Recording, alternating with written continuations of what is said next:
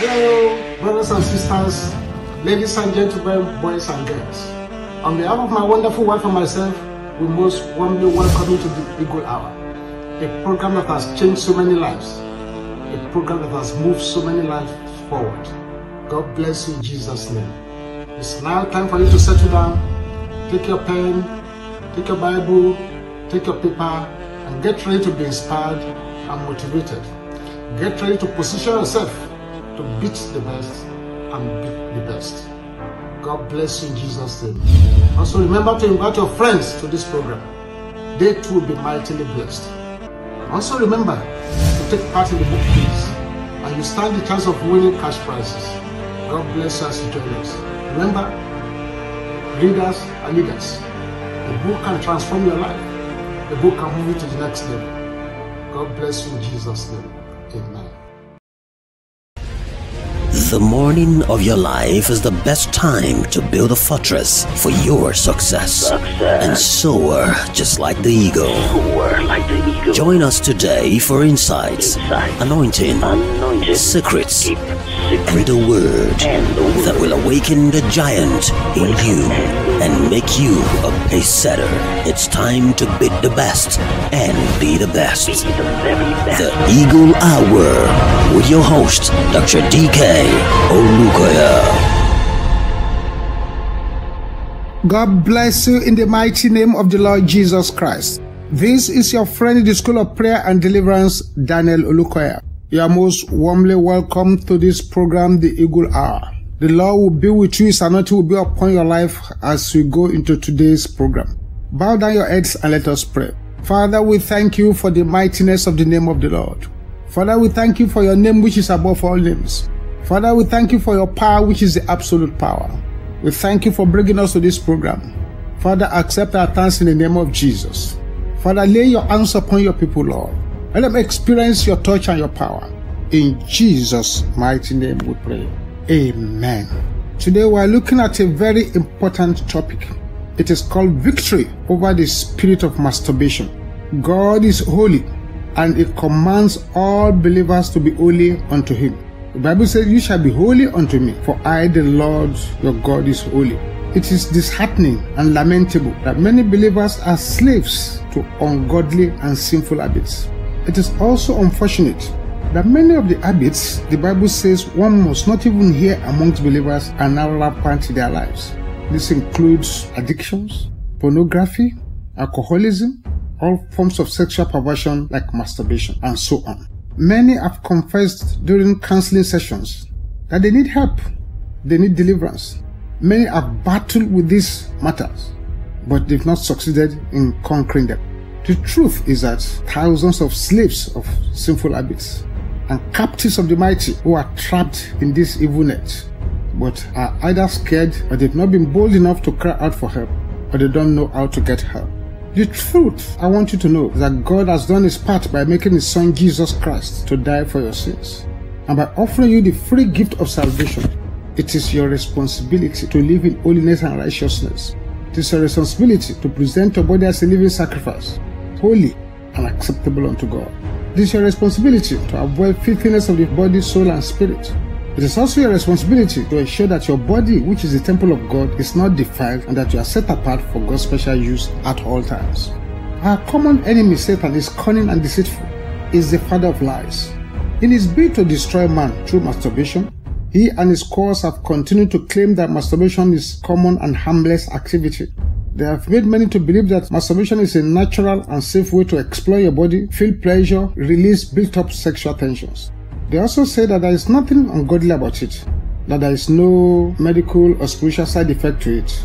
This is a lie from the pit of hell. Beloved, masturbation occurs among people of all backgrounds, genders, and races.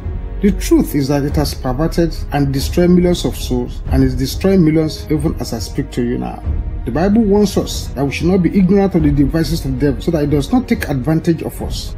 My prayer is that God will open your eyes, so that you will not open your life to Satan, and masturbation will not send you to hell or pollute your life in the name of Jesus. In Galatians chapter 5, verse 19, "Now the works of the flesh are manifest, which are these: adultery, fornication, uncleanness, lasciviousness, idolatry, witchcraft, hatred, variance, emulations, wrath, strife, seditions, heresies, envies, murders, drunkenness, revelings, and such like, of the which I tell you before, as I've also told you in time past, that they which do such things are not inherit the kingdom of God. What is masturbation? Masturbation is the deliberate sexual stimulation of oneself, particularly when one is alone. It is like having sex with yourself. This is an issue many Christians and preachers tend to ignore. However, the truth is that masturbation is an enslaving and destructive habit, and it has no respect for gender, age, marital status, or position in the society. Some people call it solo sex. It has plunged many into the pit of guilt, shame, and defeat. We must understand that morality is about choosing what is right above natural inclination. A man or woman who is addicted to masturbation will have vested interest in deciding whether the practice is harmless or not. The truth is that whatever our godless society thinks about it, it is relevant to God. God alone has the final word on this matter, and God's verdict on it applies to male and female alike. Like all sinful, addictive, and destructive habits, masturbation will linger in the life of his victim until God steps in to deliver him or her. Many have attempted to solve the problem of masturbation by taking medication. They have found that to be a waste of time and an exercise in vanity. There's a spirit behind masturbation, beloved. And until that spirit is bound and cast out and the victim is set free, he or she will remain a helpless victim of that evil habit from the cradle to the grave. This is why some people who form the habit as teenagers are still helplessly yielding to it at 50, 60, and 70 years of age, male and female. Also, in spite of having gotten married and having regular sexual intercourse with their spouses, some victims of this demon still engage in masturbation. Some prefer the masturbation to actually having sexual intercourse with their spouses. It is that terrible. When something enslaves a man, even if the man is a genius, he can't think straight because he is entrapped and entangled. Beloved, I beseech you, do not believe the lie of the devil that masturbation is harmless fun. It is not. Rather, it is certainly the most dangerous form of sexual perversion, and it can cause all kinds of terrible spiritual complications. One thing about masturbation is that it appears as an impossible task to escape from once that habit is formed. However, the truth is that those who turn to God in genuine repentance and cry to Him for deliverance will be set free from this evil power. God's stand and instructions on masturbation are clearly revealed in scriptures. All believers will do well to learn and obey them. Our bodies belong to the King of Kings because He made them. That's not all. When sin corrupted our original bodies, God purchased them with the blood of His dear Son, Jesus Christ. God also lives within us and takes residence within us. He sanctifies our body with His very presence, making our flesh and blood His palace, making our bodies holy of holies and the most sacred place in the universe. Therefore, to selfishly indulge in anything that harms our body is to be guilty of the grievous forms of sacrilege. Since the Lord of hosts does not inhabit bricks and mortar, nor sacred object, but the body of those He has redeemed, the Bible said that anyone who pollutes the temple of God shall be destroyed. God is the creator of sex. He has revealed how it is to be practiced between a man and a woman that have been joined in wedlock in His name. Those who are willing to follow the manual of God on sex and obey the commandment of the Most High will enjoy the best blessings attached to it. Conversely, those who are unwilling and disobedient will also reap grievous consequences. The God who made us knows best how we can achieve our optimum potential as human beings. He who made us knows exactly what is good for us and what is bad for us. For those who love Him, His commands are neither a burden of frustration, but a gift from His hand by which He guides us into the life of glory and blessedness for which He created us. God's commandments, law, or rules are His boundaries for our lives. They are given to us out of His love for us. His boundaries are not designed to restrict our freedom, but rather give us freedom. Keeping God's rule is the way to life in all its fullness, and those who love Him respect His boundaries and do not consider it frustrating or grievous. From the time of Adam and Eve even till today, most of the problems that man encounters are traceable to the choices he makes, contrary to God's instructions and boundaries. It is not surprising, therefore, that God has set boundaries and provided a set of instructions on sex. He expects His children to respect His boundaries and obey Him in this regard. Sex is an exceptionally powerful bonding agent, so much that the Bible declares that no other sin damages us than the sexual sin. In 1 Corinthians chapter 6 verse 18, flee fornication. Everything that a man doeth is without the body, but he that committed fornication sinneth against his own body. Know ye not that your body is the temple of the Holy Ghost which is in you, which ye have of God, and ye are not your own? For ye are bought with a price. Therefore glorify God in your body and in your spirit, which are God's. If sex is such a powerful bonding agent, anything related to it must be treated with great caution, rather than being taken with levity or as a joke. If your thoughts during sexual pleasures are not focused on the person that you are with, on the neutral or inanimate object, then your attraction to the opposite sex will begin to lower and you are powerfully brainwashing yourself. You should train your body, soul and spirit not to yield to cheapness in sex. You should avoid corrupting yourself to the point where your having sex is a shallow mechanical pleasure rather than an interpersonal union. Sexual bonding should be reserved exclusively for husband and wife. Anything else is perversion. Sexual bonding must not be used to join anyone to a relative or a stranger or an animal or an object. Masturbation cultivates yearning for sensation that differs from that generated by intercourse. The habit of masturbating when you are single will distract your visual engagement and appreciation of heterosexual relationship. It is not uncommon for people to find themselves so addicted to masturbation that they actually prefer it to heterosexual relationship. It is even customary for some people to find this solitary sex more enjoyable, despite having an eager sex partner who is readily available. This is a tragedy. I have seen so many cases like this, and we have prayed for so many cases like this. Masturbation programs into your thinking that you are doing something that you are generating by yourself. Solitary sex or masturbation has shattered the divinely ordained link between sex and love. It demoralizes and perverts not just sex, but the person ensnared by it. It also enslaves its victims and produces in him or her thought life and lifestyle outside the one recommended and approved by God. The practice of masturbating while you wait until God gives you a sexual partner is like taking drugs to kill unhappiness. You will not get any result. Giving up masturbation can be very challenging. The victory has to be fought for.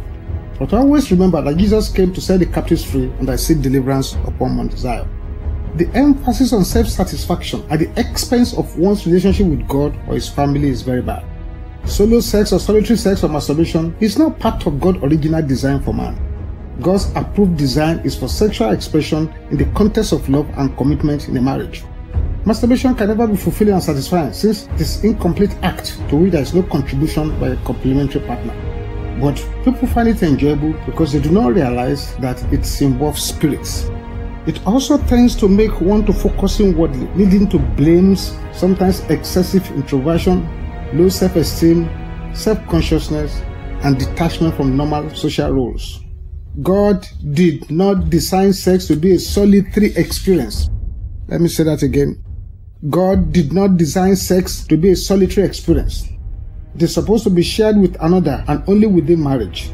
It is intended to be part of a complementary interaction of self-giving love between a man and a woman who are committed to each other's lives. The Bible says that God is not against sexual pleasure, but He wants us to say no to things that can defile us. Unlike hunger or other things we physically desire, woman's sexual response encompasses the body, soul, and spirit. Without food and water, man cannot live. Living without social pollution does no harm and can be of great benefit. Our sexual parts were not designed for masturbation, but for proper relationship in marriage. Those who masturbate use their bodies wrongly and for wrong purposes, and they use them for purposes they are not designed for. Similarly, those who masturbate completely underestimate the power of demonic forces that they allow into their lives when they give into this impurity. So masturbation can cause serious havoc in people's life, ranging from poverty to loss of virtues, loss of wealth, bad luck, unhappiness, marriage destruction. The enemy of our soul has invented sex toys and other sex objects to help masturbation. The purpose of this is to steal, to kill, and to destroy humanity completely. Sex toys are the devil's trusted weapons in the last days, and economically the devil has grown this sex toy industry into a multi-million-dollar industry just to destroy mankind and drag people to hell. Listen, beloved, masturbation is fueled by demonic spirits and accompanied by the spirit of lust. The lust of the eyes, the lust of the flesh, the pride of life. It is this same spirit that takes people to pornography and all kinds of sexual perversion. Pornography is a fuel for masturbation. And pornography, like somebody has said, is an injection from hellfire into the body. It is never too late to get yourself free from masturbation and cast its demons out of your life. There are dangerous side effects of sexual stimulation of the body. It has effects on the mind. Masturbation can lead to addiction. As humans are sexual beings, continuous masturbation can lead to an addictive behavior, thus disrupting daily functions. It can also cause lack of concentration and memory loss. It wires the mind to be more sexually concerned than normal. It causes social anxiety. It has effects upon the body too. It has effects upon the spirit man. While scientists may believe that masturbation is part of self-exploration, spiritually it is not so. It opens up the human vessel spiritually, which allow for entrance of demons and all sorts of evil spirits. Some claim that masturbation has its own advantages. I'm not here to contest this. They say it gives pleasure, it allows for self-exploration, that they use it to produce semen for semen analysis. They say it can reduce stress, release tension, can elevate the mood, relieve menstrual cramps, alleviate pain. They claim that it reduces unwanted pregnancies and risk of sexually transmitted diseases. They say it's an outlet for those who don't want to have sexual partners and that it prevents some gynecological diseases. But the disadvantages far outweighs the advantages. It gives birth to guilt because of conflict in the soul. It decreases sexual sensitivity due to aggressive or sometimes excessive masturbation techniques. It disrupts daily life. When individuals begin to masturbate more than their desire, it interrupts their daily functioning. It affects their responsibilities and relationships and serves as escape from real-life issues which they should address. Sometimes it causes them to miss work, appointments, schools, or social events. Daily masturbation can surely lead to weakness, fatigue, and early ejaculation or premature ejaculation. It may impede sexual activities with one's partner. It may cause excessive masturbation, may cause damage to the nerves that allow for ejaculation. Excessive masturbation can lead to weight loss, poor vision, and sometimes impotence. It can lead to incomplete sexual satisfaction. It can cause damage to the sexual organs. It can lead to memory loss. It can lead to contracting of sexually transmitted disease as a result of shared sexual objects. It can cause social damage. The person cuts off from social interactions, doesn't enjoy group interactions anymore, and prefers to be lonely. But beloved, unknown to many people who practice masturbation, the evil habit has plenty of spiritually disastrous consequences. Masturbation, being a form of mental pornography, goes against the admonition of our Lord Jesus Christ, who admonishes us that if we look lustfully at people, we're already guilty of the sin of adultery. So mental fornication, mental pornography. Masturbation is tantamount to one of the forms of sexual perversion condemned in the Bible. We can count it as many of the sins of the last days. Men will become lovers of themselves. It is rebellion against the Holy Spirit that it centers on self. The Bible teaches that our body is the temple of God. Having sexual relations outside marriage, even though it is with oneself, is not advised. Also, we ought not to join the temple of God with immoral thoughts and activities. Sexual immorality, like we read in 1 Corinthians 6:18, is a sin against our bodies. And the Bible admonishes that whatsoever masters us than the scriptures and Holy Spirit harms us and is not good for us. This is a serious tragedy, and we must face it squarely. It damages self-control, which is the fruit of the Spirit. It centers on lasciviousness, wantonness, concupiscence, sensual behavior, self-incontinence, and it is a tragedy. It is seen as uncleanness and temple pollution. Many think it has no side effect. This is because the side effect is in the long run and sometimes not in the short run. You may, however, start reaping repercussions many years after. So it's better to abstain from this activity.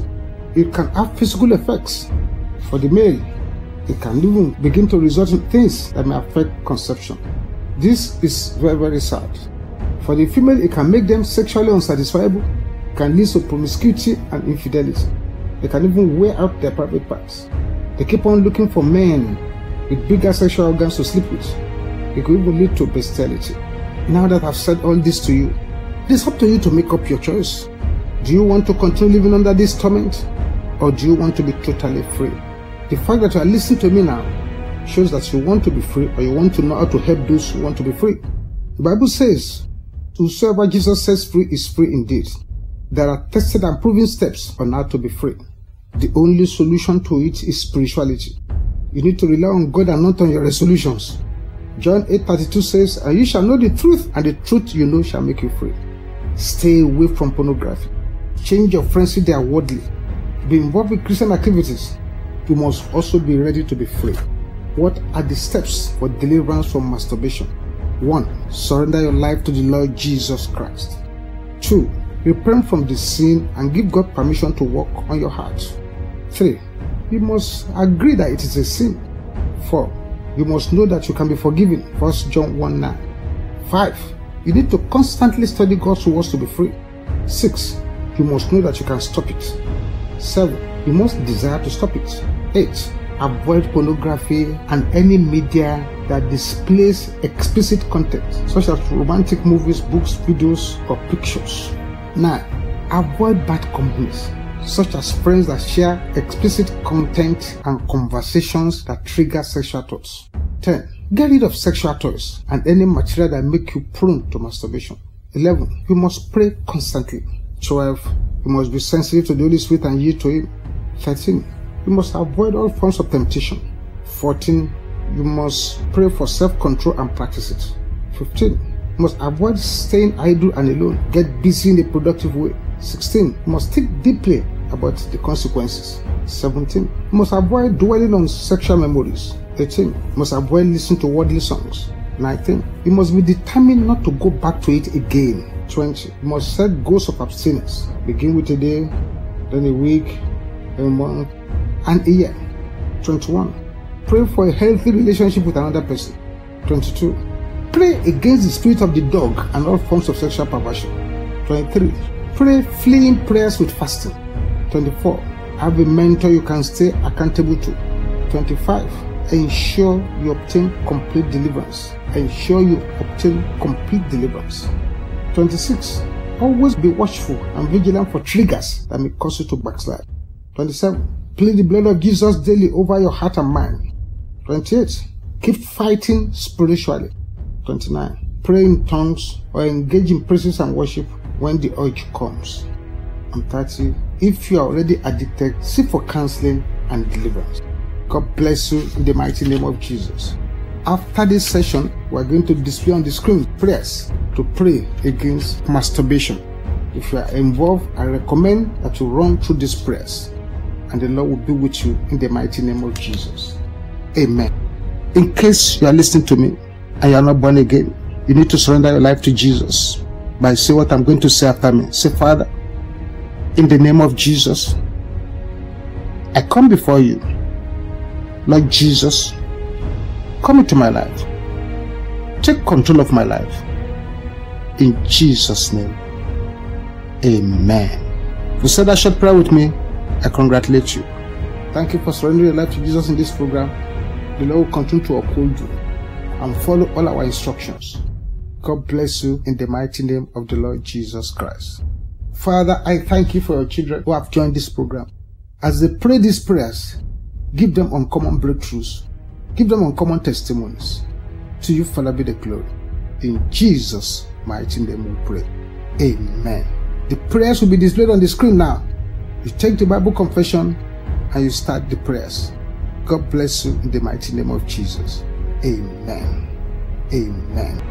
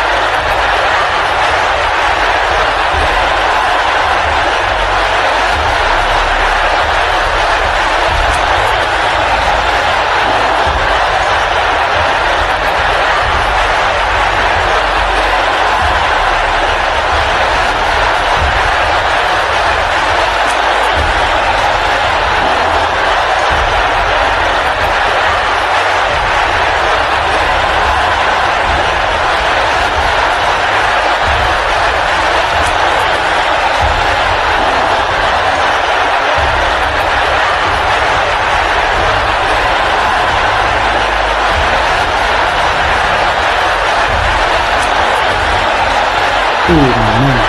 God bless you, Jesus. Thank you for getting this program. So for the School of Prayer and Deliverance, Daniel OLUKOYA. We'll see you again next time. God bless you, Jesus. Let us share the grace and fellowship. The grace of our Lord Jesus Christ, the love of God, and the sweet fellowship of the Holy Spirit be with us now and forevermore. Amen.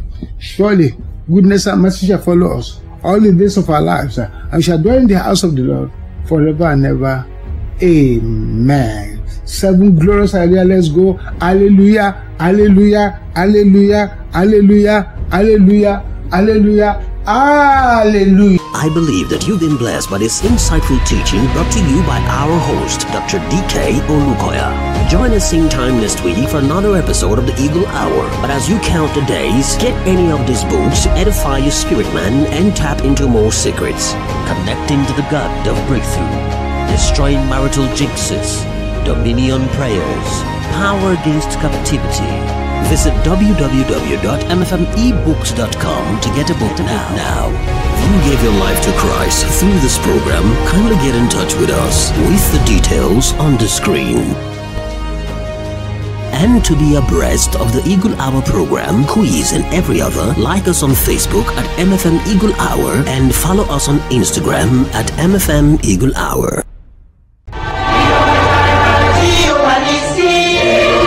Mountain of Fire and Miracles Ministries. Surely the Lord is here.